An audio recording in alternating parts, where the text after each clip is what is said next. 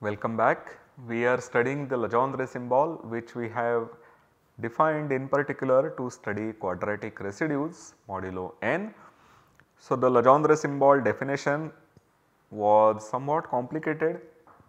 It was defined with respect to a given odd prime p, and whenever we are given any natural number n or indeed any integer n, then we compute this Legendre symbol to be 0, 1 or minus 1. We define it to be 0, 1 or minus 1 depending on whether p divides a, and in the remaining cases we will take p to be not dividing a, and then the Legendre symbol is 1 when a is a square modulo p and minus 1 when a is not a square modulo p.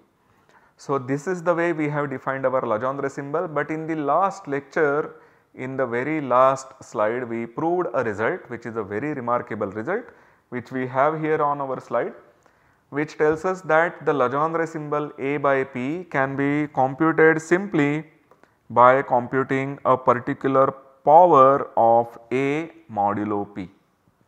So, all we have to do is to compute this power of a, go modulo p, and then we are done. So, for instance, if you were to compute some Legendre symbol of a number a modulo some prime which is moderately high, then you would have to only compute this particular power, which is also not a very difficult thing for a computer to compute. You know what a computer typically can do very easily is that it can compute squares of elements quite easily.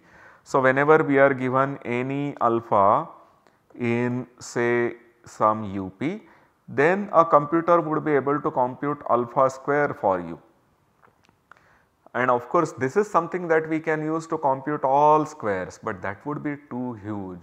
If your prime is very big, then writing qp element wise will be very difficult.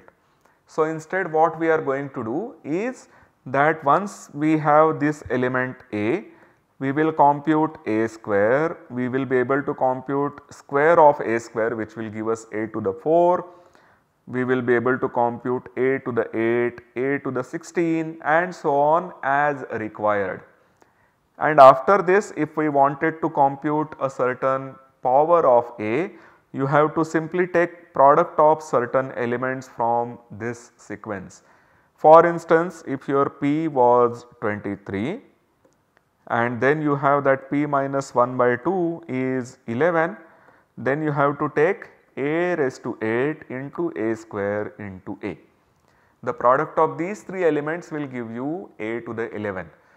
So, you have to compute a, compute the square, compute its square and compute a power 8 and then take the product of these 3. That will give you a power 11 right away by doing these small computations. So, 1, 2, 3 and then 4, 5.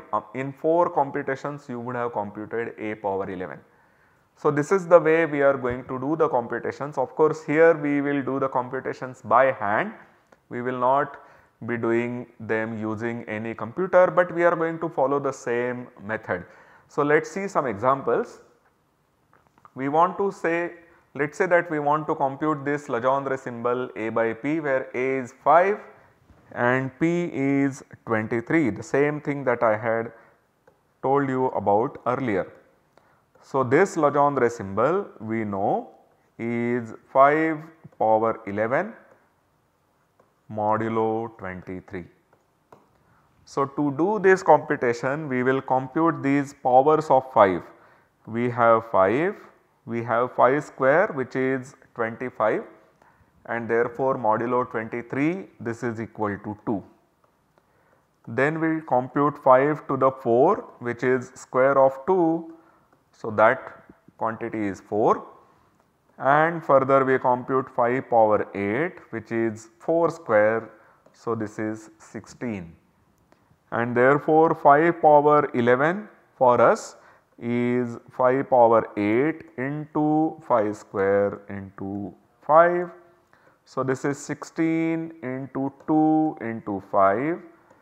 So, 16 into 2 into 5, 16 into 2 is 32, which modulo 23 is 9. So, we have 9 into 5 which gives you 45, and now we see that this is congruent to minus 1 modulo 23. So, our answer is that the Legendre symbol of 5 with respect to 23 is minus 1.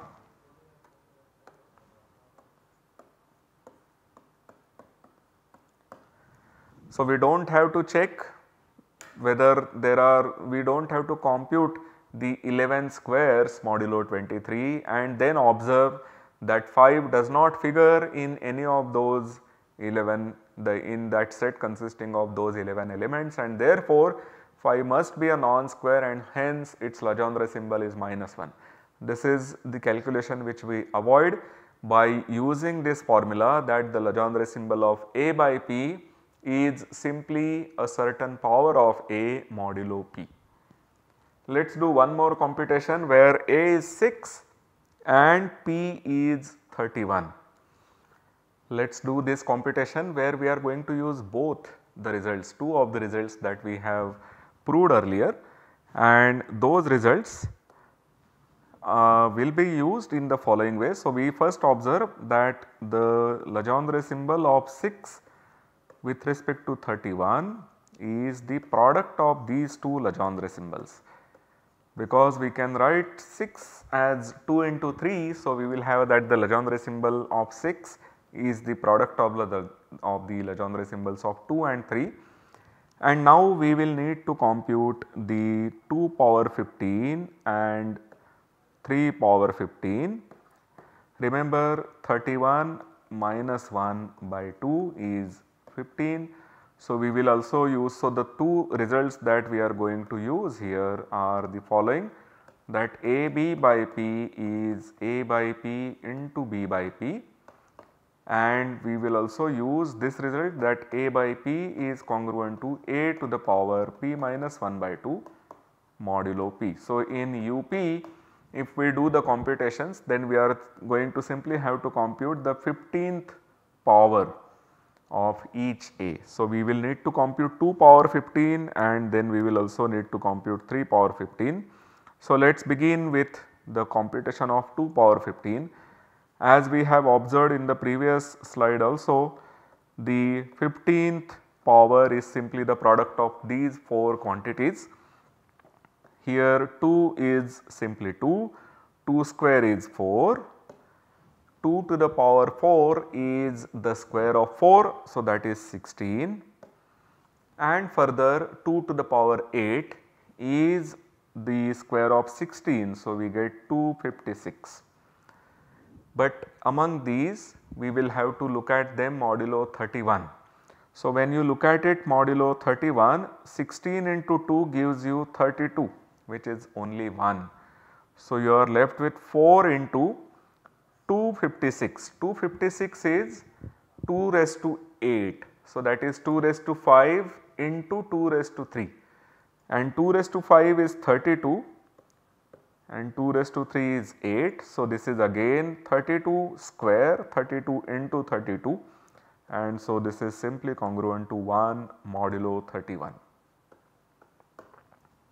So, 2 is actually a square modulo 31. You can also think of it in the following way, that when you compute the square of 8, that is 64, and 64 is 2 modulo 31, because 62 is a multiple of 31. You remove that from 64 and you get the number to be 2. So, 2 is a square modulo 31. So, the Legendre symbol for 2 by 31 is indeed 1. Now, we need to compute the Legendre symbol for 3. So, 3 power 15 will be 3 into 3 square, which is 9, into 3 power 4, which is 9 square. 9 square is 81, but 81 is between 62 and 93. These are the multiples of 31 and it is closer to 93. So, we will write this as minus 12. 81 plus 12 gives you 0 modulo 31. So, 81 is minus 12, and then we need to compute the square of the earlier number.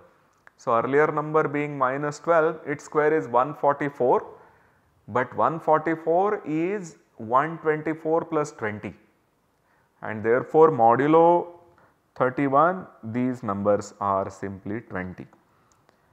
Now when you compute the product of the 20 into 3, you get 60, and 60 is minus 2. When you compute the product of 9 and minus 12, you get minus 108, but once again you will take away 93 from 108 to get this as minus 2 into minus 15, and finally you get 30, which is congruent to minus 1 mod 31. So we therefore get that these numbers are 1 into minus 1, and therefore the final answer is minus 1. So we can compute the Legendre symbol of 6 by 31 quite easily. Otherwise, taking the 15th power of 6, that also would be a very difficult quantity. That would be a very difficult computation to do. And if you were to look at all the squares modulo 31, you would have to compute squares of all elements or at least half of them, and you would have gotten 15 elements, and then you would have realized that 6 does not figure in them, and therefore 6 is a quadratic non-residue. But this computation alone has reduced our number of computations very much and to a manageable number. This is how we are going to do the computations, but we would like to have further formulae. Suppose I were to look at the quadratic residue of 2 modulo each prime. Do I have to compute this power every time, or is there a simpler formula telling me that if the prime is of this form, then 2 is a quadratic residue, and if the prime is of that form, then 2 is not a quadratic residue? Is there a formula like this? Yes, there is a nice such formula. This is part of what are called the quadratic reciprocity laws. So we will go towards proving them, but note one of the simplest possible laws from here, which is that from the previous theorem that we have proved, when you take a to be any integer, we have noted that the residue symbol, the Legendre symbol a by p is congruent to a power p minus 1 by 2 modulo p, and therefore if when you take a equal to minus 1, we get this particular result. So we get that minus 1 over p is congruent to minus 1 to the power p minus 1 by 2. This will also tell you that we get equality, we do not get a congruence, and the reason for this is the following fact, that this is either plus 1 or minus 1, and of course all powers of minus 1 are also plus 1 and minus 1. So when you have plus 1 here, you should have plus 1 here, because minus 1 sub p equal to 1 if and only if the other side gives you 1.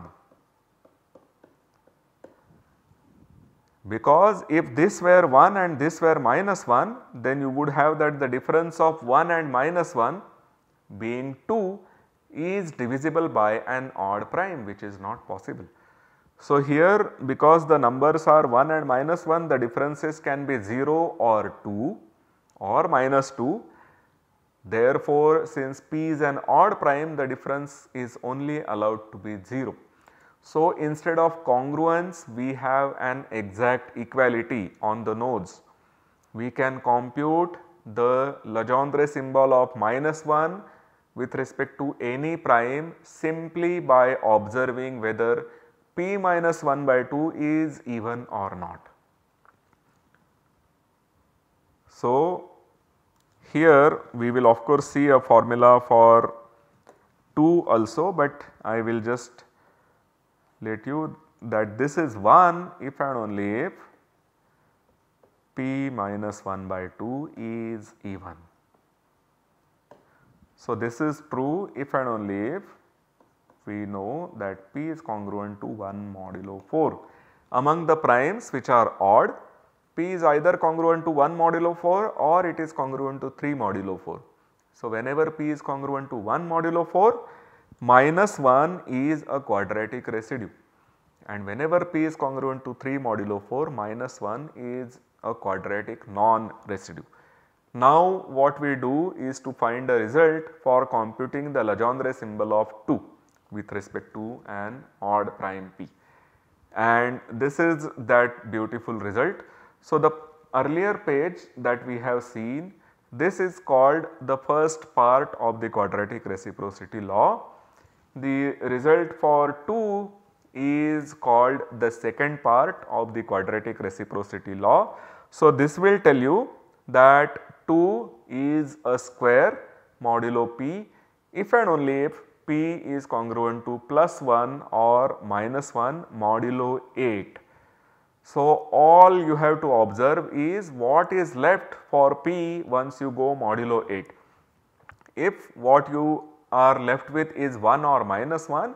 So, for instance, if you were to take P equal to 31, then we know that 31 is congruent to minus 1 modulo 8, because once you divide by 8, 8 into 3 is 24 and 7 is left, or 8 into 4 is 32, and therefore you have minus 1, and then by this result 2 has to be a quadratic residue.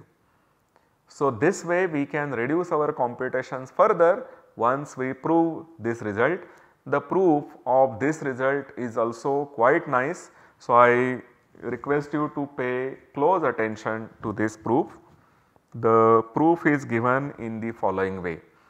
So, we observe that 1 is congruent to minus 1 into P minus 1 mod P, and 2 is congruent to minus 1 square into 2 mod P, 3 is congruent to minus 1 cube into P minus 3 mod P, and so on. So, if you observe this carefully, what we are doing on this side is that we are writing all the elements which are up to P minus 1 by 2. So, our last number here would be P minus 1 by 2 congruent to minus 1 to the power P minus 1 by 2, and here we would have P plus or minus 1 by 2. So, I will explain what we are looking at. Mod P. The elements on the left hand side are all the numbers up to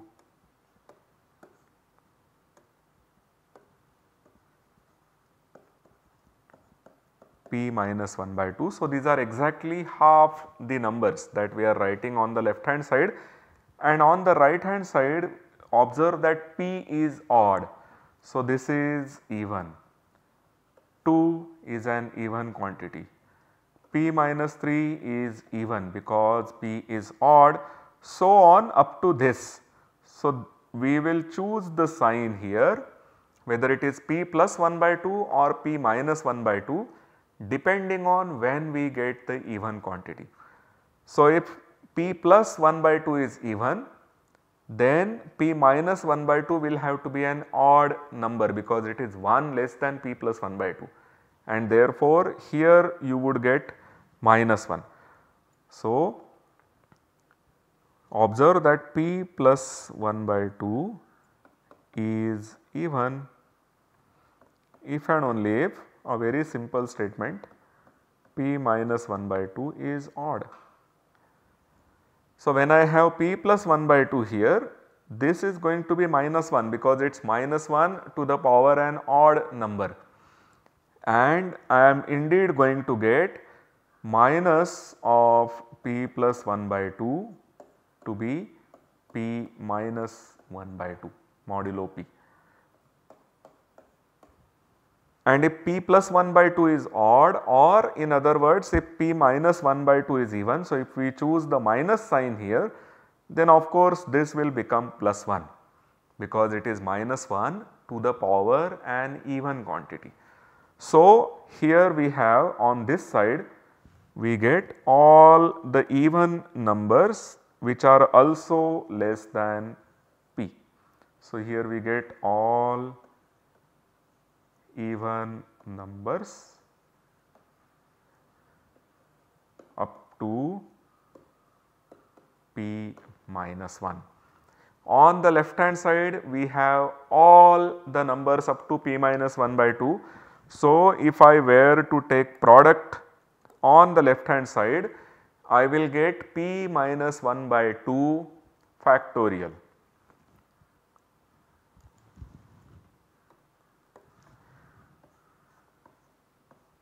We take products on both sides to get p minus 1 by 2 factorial. This is going to be congruent to, on the right hand side you remember that there were minus 1 to the power 1 plus 2 plus 3 plus dot dot dot up to p minus 1 by 2.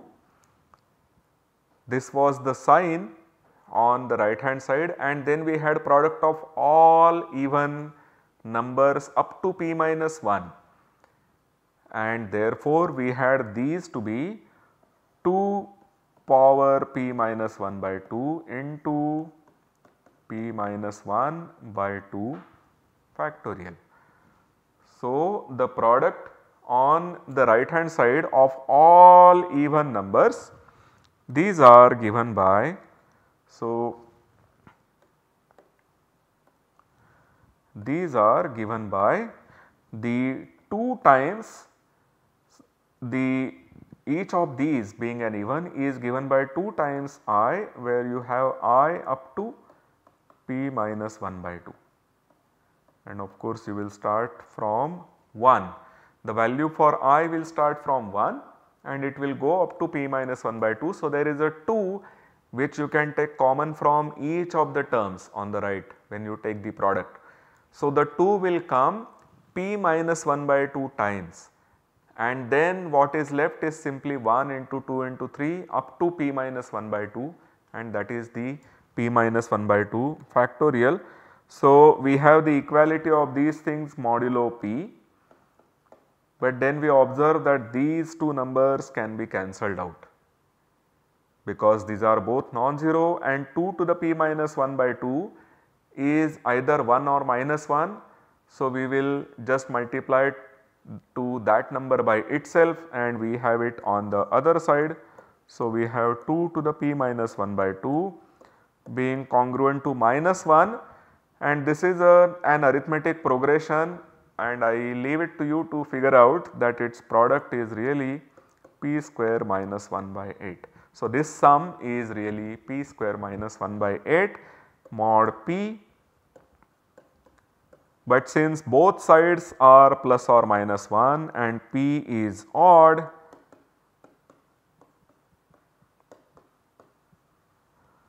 this is equal to the Legendre symbol 2 by p, but since p is odd, for 2 by p and minus 1 to the power p square minus 1 by 8 we get an equality.